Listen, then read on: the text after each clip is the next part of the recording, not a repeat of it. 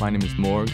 I'm a performer at the Venice Beach Freakshow. I do a number of acts, like things with hooks and needles and power drills, and a lot of very strange things.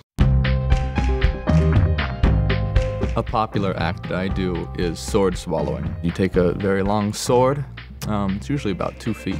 You place it in the mouth and you swallow it.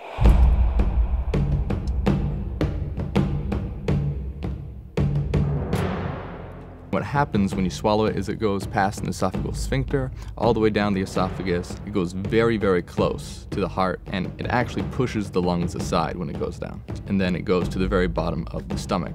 Sword swallowing is pretty easy for me. It's an act that I learned later. I mostly did it because my other acts were too shocking and I needed something a little more family friendly, so that act is, you know, it's more of a lighthearted one, I suppose.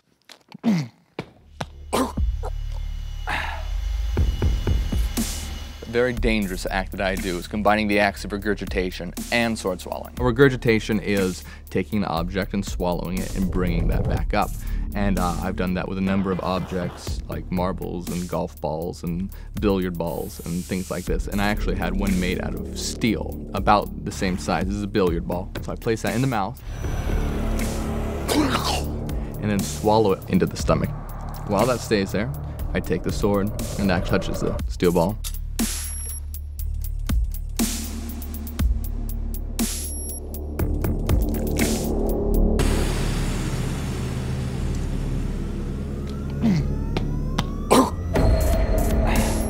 That is a very dangerous act. If it gets stuck here, you know, that's going to block off the air passage. I won't be able to breathe. I've had an object get stuck, lodged in my esophagus before. I had to go to the emergency room because of that. I've had a lot of different interesting audience reactions to the acts that I do. I've had people throw up. I do one act where I take a hook, put it through my nose, and then twist it all the way so it comes out my mouth.